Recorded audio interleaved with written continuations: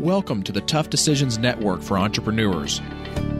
I'm Dan Handford, and my wife, Dennae, and I interview successful people sharing stories behind tough decisions that they've had to make along their journey as an entrepreneur.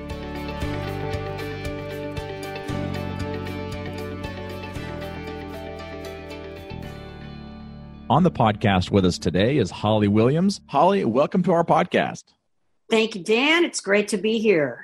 Hi, Holly, and we are looking forward to talking with you today. We want you to get us started by just telling our audience a little bit about yourself, who you are, and where your focus is right now as an entrepreneur.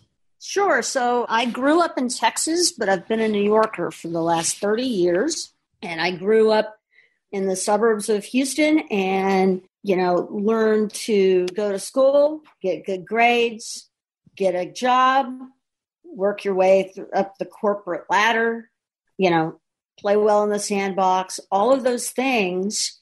And that's what I did and had a lot of fun along the way and still having a lot of fun. But in reality, I never really fit the mold, right? I was always a little bit outside of the box. My family's all in sororities and fraternities, and I was in the band, and I was, if you look back and my what I've been good at, I was the top Girl Scout cookie person, the top band candle seller, all of those things. And so I just gravitated into sales and built a career in media and market research and with companies like Arbitron and Nielsen, and which is now part of Nielsen now, and Kantar, large market research companies. And I was a relatively early employee at AOL. And so that was good. My daughter will go to college, right?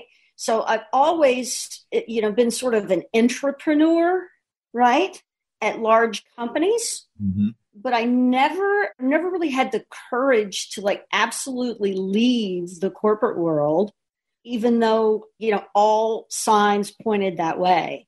Right. So I guess my biggest challenge has been, overcoming or whatever kind of those norms that at least my generation, I'm 56 years old. That's been my biggest challenge and still is today, of this is just not what you're supposed to do. And you're supposed to, get a job and, get promoted and all that stuff. Right. Yeah, I wanted to dive in a little bit on your background as an entrepreneur because I know what you're currently focused on, what you're currently doing right now. So I want you to share that a little bit as well. But have you had other entrepreneur things that you started while you were working, or has this been kind of?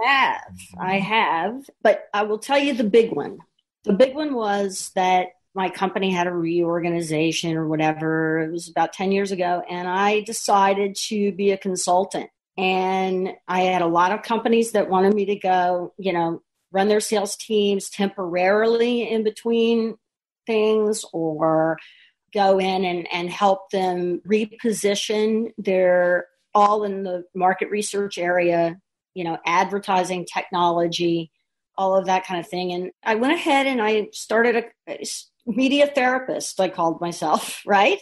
And, I was mildly successful, but what happened was I realized that it was me they were buying, right? Which is fine. That's all well and good, but that I couldn't scale that, right?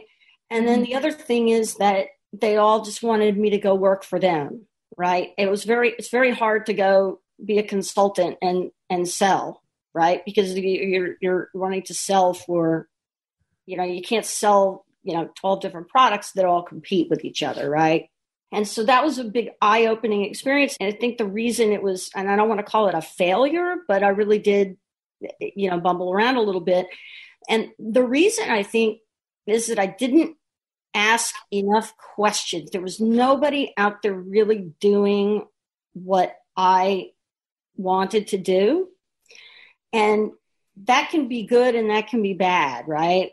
Either you've got something truly unique that no one has ever thought of and everybody is just going to revolutionize the world, or the reason nobody's doing it is because it's not really a viable way to do things, right? So mine was the second one. Well, and I love your story because, I think it encompasses a lot of people that, even people that listen to our podcast, that, they have this entrepreneurial itch and this entrepreneurial spirit, and they just really haven't taken that full dive.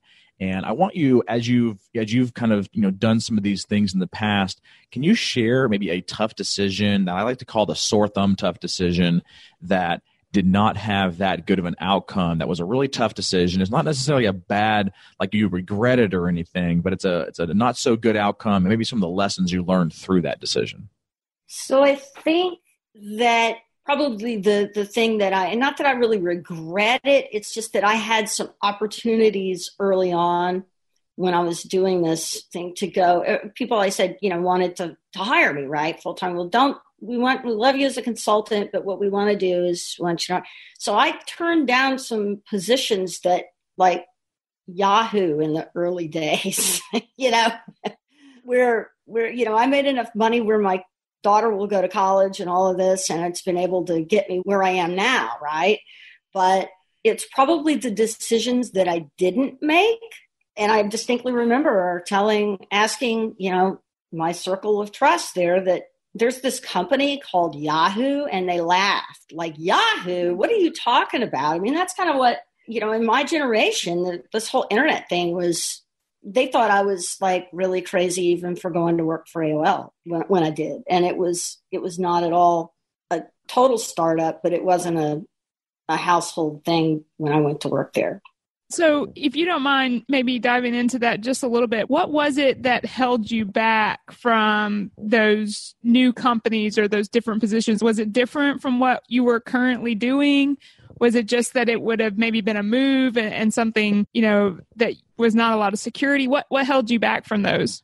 It was mostly that it wasn't, an established company. This whole idea of, at that time, it wasn't an established company. And I was like running a sales team of like 100 people at a major company and all of that. And so it would have been leaving for a company called Yahoo, that at that point, I mean, if you think about it, if you'd never heard of that, you'd be going, what, Right. And so who knows how that would have turned out, right? What happened was what happened, right? So I guess the decision not to do that is something I always, I think about it, but I think that, it was again, if you look at, we have patterns, right? And at the end of the day, you have to have a plan B and C, but you have to dive in the water at some point, right? Mm-hmm. And, it just went totally against everything that I, was taught, right? You can't move across the country for a company called Yahoo that nobody's ever heard of, right? They're going to think you were a Yahoo. That's exactly right. That's exactly right, So I think that there's some of that going on right now with my decision to become a full-time real estate investor and spread the word here, but not nearly as much because I think that secretly deep down, almost everybody wants to work for themselves. I mean, I think even people that tell you not to and be careful and all of those things, I think that, the environment has changed so much in the last 20 or 30 years that it's much more, I think almost everybody's kind of, corporate America doesn't have the luster that it had at one point. Yeah, and I think the big thing that when you start to make that decision is realizing that you could always go back if things don't work out. So you could always have that contingency plan in place that, push come to shove, if you just really had to go back, you could, someone will hire you, maybe not at the level you were when you left, but at least at some form of a level where you would still be able to make it.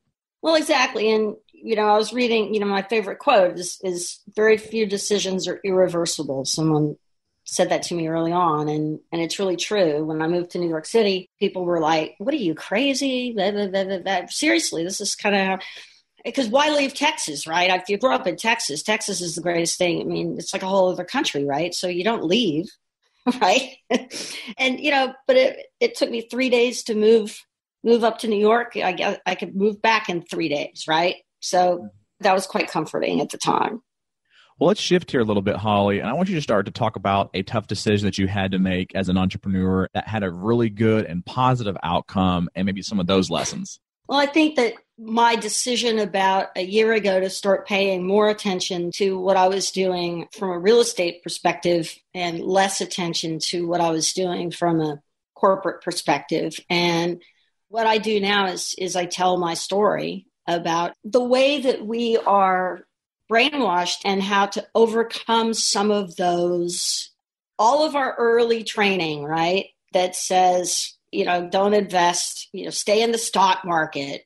Private investments are scary. You have to be very careful to not get ripped off. And all of that is true. But if you're dealing with the right people and that have a track record and understand how to analyze investments, it's not that scary, right? And once I began to learn that, and once I began to see how some of the private investments that I was making were impacting my life and those of people I love and my friends and family that were asking me, hey, what is it that you're doing? This kind of has taken on a life of its own. And my priorities have slowly but surely shifted. And now they've shifted in a big way.